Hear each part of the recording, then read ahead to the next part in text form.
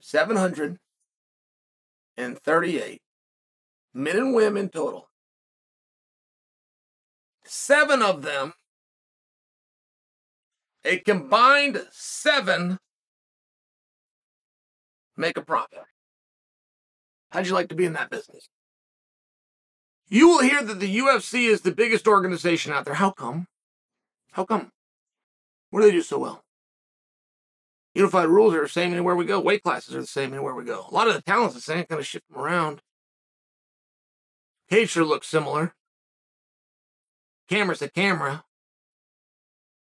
Why is the UFC #1 in the world? Well, because of those 7 athletes.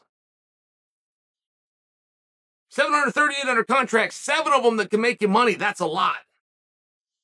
Boxing has 3 guys right now, just so you understand. I won't call promotions out. One of the top promotions has none. They're still looking for them. The other promotion's got 2. And the leader next to the Ultimate Fighting Championship has 4. So UFC is #1, not because of the cage or the rules of the weight class. Not because of how they film it or present it or where they walk them out or how they weigh them in. All things that are discussed. They're #1 because they have the most stars, which, by the way, is a combined 7. 43 events a year, you got 7 people that can make money, and they are going to feed everyone. Not only on the card, on the roster, in the offices, in the real estate, in the market, in anything that you do, you yourself, the promoter, you got 7 people. You got 738. 731 of them are a loss. You got 7 that are going to make this whole thing make sense. Now, when you have one of those guys who turns the gun on you, what do you do? What do you do? You have a guy in Leon Edwards where the story is all around him. We're all just, the whole goddamn world's discussing it, and apparently he didn't hear. We've been discussing it for 5 years. He is great. He can't draw. He is talented. He can't sell. So instead of cutting him and turning him loose, you just keep dumping money into him. And he's got good company. He's got 730 other people just like him, with 7 people keeping the lights on. That finally one day changes. It changes through all the investment. You had to fight. You had to shove it down people's throat. You had to bring them up slowly. You had to get them in there with Nate Diaz, which isn't easy to do considering one's a star and one's not. You got to get him all over the world. You got to deal with the rules of a country he lives in during a worldwide pandemic. You do it all and you turn that ship around. And he, standing in England, in a building that you paid for, that you insured, and that you filled with his friends. He looks around, he hears those cheers, he looks down at that belt, he looks up into that microphone, and he informs you that he's now in charge.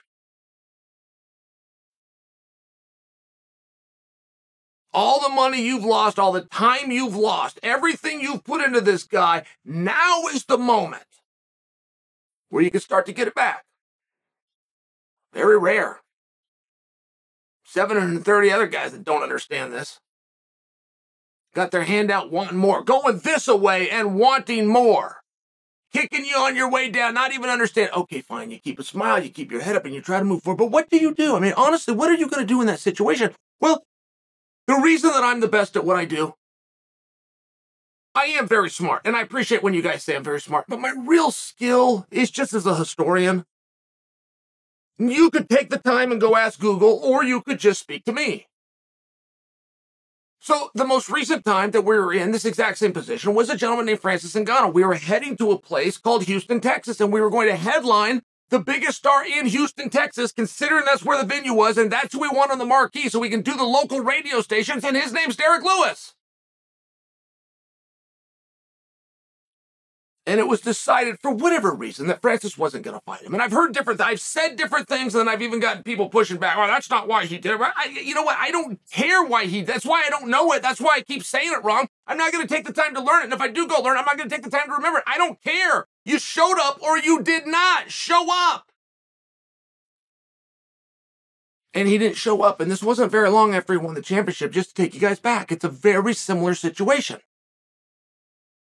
We have Houston, we're main eventing Derek, and we're going to do a title fight. So either the guy at heavyweight that's got the title comes, or we find someone else. And they did. They found someone else. His name was Ciryl Gane, heavyweight, who fought Derek in Houston for the championship. So I'm just sharing this with you as we go through this deal with Leon. If this is a game to get headlines, well done. You got me. Nobody's got a bigger show than me. I just gave you a plug for free. You got me. And you only got me because I think that you're serious. If you're not, truly, excellent work.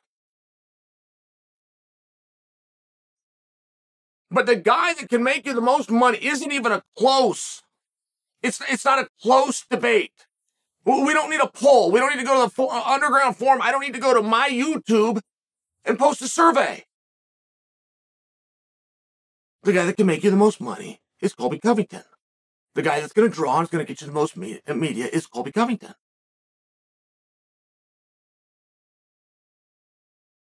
Leon's under a brand new contract. You got to give him a little bit of wiggle room. Perhaps he doesn't know.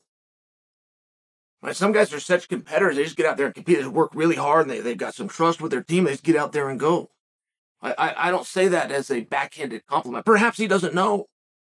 Perhaps he doesn't know and understand the participation that he gets for being the headliner that brings the belt, not that leaves with it, that brings it. And within 30 days, should everybody pass drug tests, he's going to find out the very pleasant way. The very, very pleasant way. And I believe that his opinion will then instantly change, and he will see we're taking on the guy that draws and gets the most interest, is the most helpful. And if he doesn't, I don't think we have to look back very far. I don't think that we have to wonder. It just happened. It's the heavyweight class. It was Derek Lewis. It was Francis Ngannou. It was contested. We called it interim. We brought in Ciryl Gane. And I just gave you guys a very brief history lesson that just happened. Most of you forgot. None of you cared. None of you were disrupted. That arena was sold out, and this next one will be too. And it will be for a championship, just as planned. And all you are as the champion is the first one that we invite. But if you turn us down, then have our little party anyway.